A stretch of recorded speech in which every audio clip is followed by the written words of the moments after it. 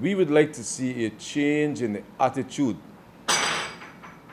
of motorists in the way in which they use our roads.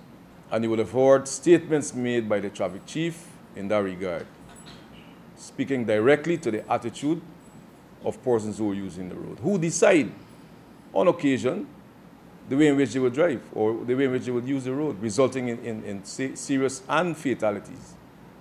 It's almost as if they're flouting the law.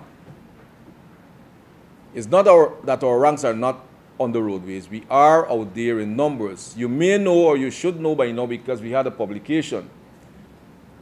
Last Saturday, we met right here in this room, myself, my deputies, the traffic chief, and all the traffic heads across the country, regions 1 to 10, and we sat and we strategized, after which we commenced an operation referred to as Operation Safe Roads. But I would ask that you, the journalists, to play a role, to appeal to the users of the roads in the way in which they're doing at this present moment.